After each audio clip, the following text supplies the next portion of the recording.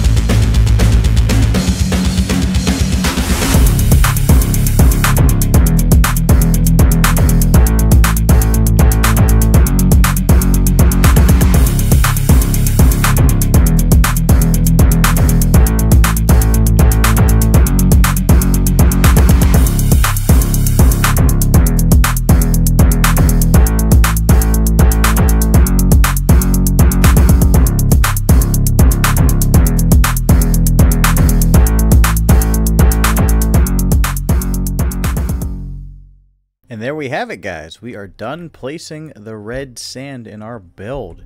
So I know watching the time lapse, you guys might have seen that we didn't completely place all the red sand. We actually only used about 4.5 shulker boxes.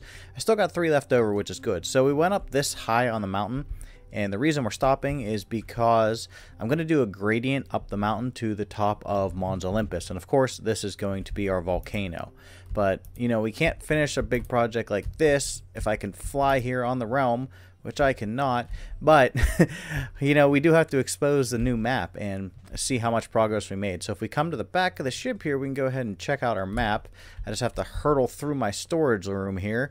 But I did hang the map back up. You guys saw that Freb gave me all those totems of undying last episode, and I did put those in the shulker, or in the chest over here, so they're still safe and sound. So let's go ahead and take a look at these maps. Alright, so this is the first map.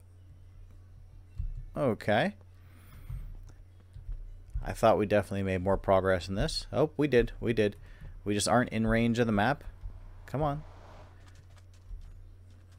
This whole section should be done. Okay. There we go. Now it's starting to orange up. There we go. We just had to walk over here. That was a problem. I thought we were closer than this, to be honest with you. You don't really realize the massive scale of this project until you actually walk through it. Now, these little caves and everything through here, of course, we're going to go ahead and, you know, Mars those up a little bit. We're not just going to leave blank caves. And then over here we have all that. So on this map, this evidently goes a lot further over than we originally thought.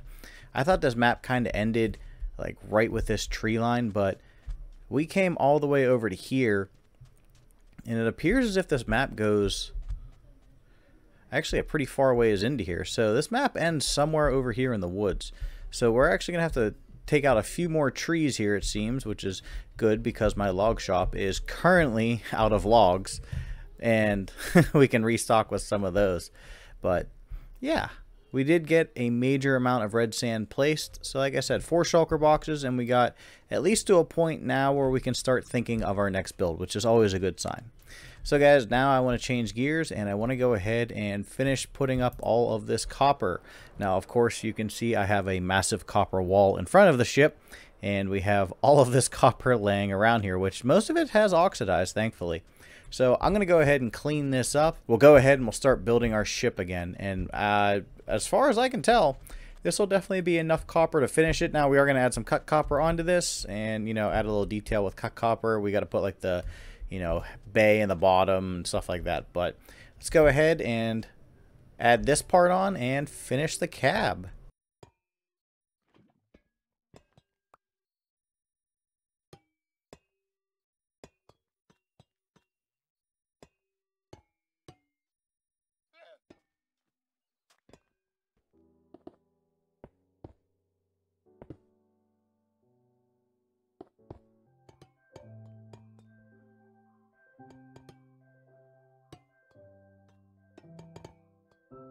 Alright guys, so we went ahead and we finished up the spaceship. So of course there is a couple blocks missing here and there. We got to work the shape in more and more, but we do have enough copper to finish. So what we have here is basically a completed Planet Express ship. And of course, you know, we do got to add the detail and the wings in. So we're going to do that probably in a couple episodes, only because next episode I want to go ahead and start a game over in the gaming district, because a lot of us have been talking about starting to put multiplayer games over there. But there we go. We have the ship. I think what I might want to do is go ahead and make this here a tad bit pointier. You know, it's something we'll have to play around with, play with the shape. But of course, we have the front, we need the window, we need the big door right there, and then we need the 3 wings in the back. And we'll just consider that detail work. We have, of course, the giant jet engine thing here in the back, which I actually think came out pretty good. If I can fly here on the realm, I can. There we go. Alright, so we have this, and of course I want to add a little bit of smoke and everything, kind of make this look like it's actually taking off. You know, I don't want it just to be like looking kind of plain sitting here, but yeah, I mean, we got a lot of work done this episode, and you know, we got all of this done. We just got to go ahead and start our Mons Olympus project, which is going to be another huge project, but at least the big stuff is out of the way. Now, I know a lot of you are probably sitting there looking at my levels and the fact that I have no armor on. And that is because I actually tried to prank Joe, and I did record it, but I wasn't recording the right window at the time, so it actually didn't record everything. So let's go ahead and actually head on over there. So over here you guys can see a giant hole in the earth and a bunch of obsidian. So earlier in the episode I had actually found a piece of Joe's equipment. He had a shulker box just randomly sitting in the nether with, you know, his Property of Joe engineering on it. So I took it and I told him I'd give it back to him, but I wanted to make it like a challenge for him. You know, I didn't want to make it too easy. You know, you gotta earn it, right? So what I did was I built all these pillars, which you can see remnants of them there, and they were loaded with TNT, and the whole floor was loaded with TNT. And then where the obsidian is actually where there was end crystals. And I was placing pressure plates down, so Joe would kind of have to like navigate the maze on the floor of TNT that he couldn't see. And I didn't know you could place a pressure plate under your feet and activate it simultaneously. So the whole thing ended up blowing up. I died. My totem didn't save me because there were just so many explosions going on simultaneously. And I lost all my stuff. I lost Joe's shulker box, and you know, we lost a prank. So yeah, we're gonna have to work on getting our gear back, which shouldn't be too hard. Thankfully, we do have the trading post on the server, so we can just go ahead and grab new gear. And of course, I have plenty of netherite. So there will be no like explosions this episode, only because, you know, I haven't made a Forever Bedrock Realm video recently enough to really count, you know, likes. So however many likes this video gets, I'll double it for the next video, and we will do a bunch of like explosions. Now that everyone has mob farms set up, I can get TNT a lot easier. So that is actually going to conclude this episode. So if you guys enjoyed this Forever Bedrock episode, the amount of work we got done, make sure you hit that like button, make sure you leave a like, and as always, make sure you leave a comment. I will see you guys in the next one. Bye-bye.